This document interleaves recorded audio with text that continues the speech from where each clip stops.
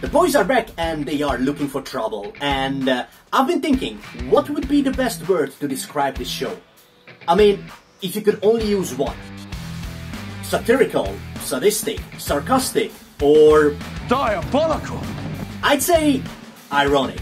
Think about it for a moment. The Boys is a show that critiques superhero culture. It shows you a world where superheroes are opportunistic a-holes controlled by corrupt businessmen.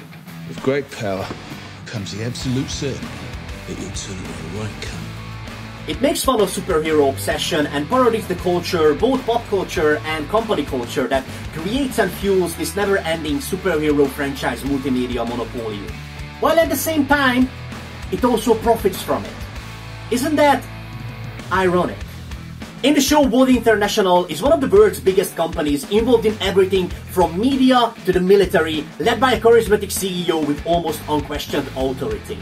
In reality, The Boys is produced by Amazon, one of the world's biggest companies, involved in everything from media to the military, led by a charismatic CEO with almost unquestioned authority. Isn't that ironic?